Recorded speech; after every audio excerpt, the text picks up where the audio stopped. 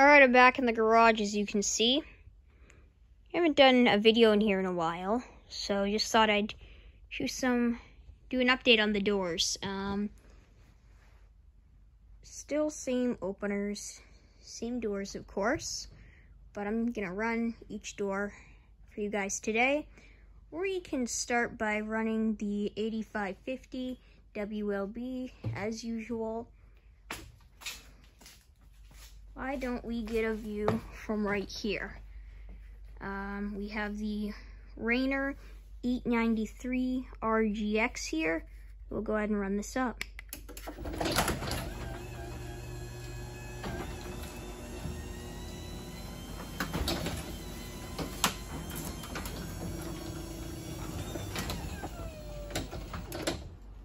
Okay, and now we can go back down using the wall control. This thing is pretty quiet, I like it.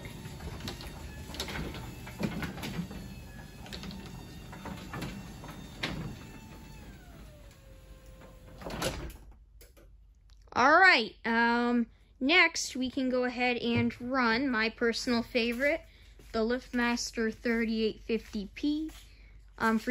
For those of you that didn't know, this opener here was the older version of this one. So basically this model is the model that replaced this opener here. So in my opinion, this one is much better than that one because these ones get whiny pretty quickly if they're on a door that they don't like.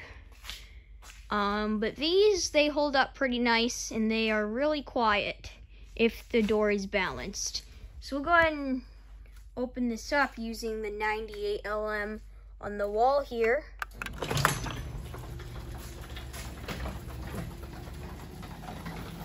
These things are fairly quick too. This is a 3/4 horsepower DC belt drive. You know what? Why not get an outside view? We have the, again, Rainer 893 RGX. These are beautiful openers.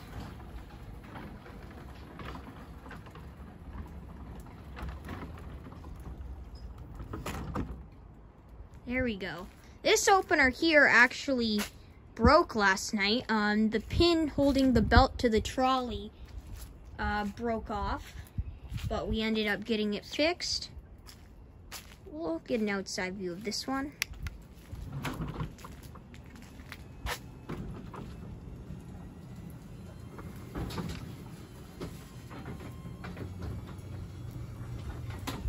As far as speed goes, I want to say the 3850 is a tiny bit faster than this. Why don't we go ahead and open up the 3255? That is hopefully getting replaced soon, because this thing is loud and obnoxious.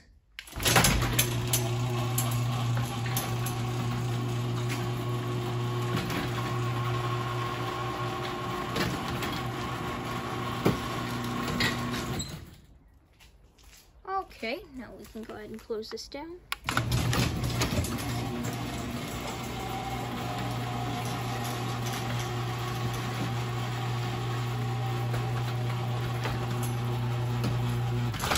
These are good openers at first. They're reliable. Some of them I've heard are pretty quiet. Not this one though. We'll close this one more time and that's going to be about it.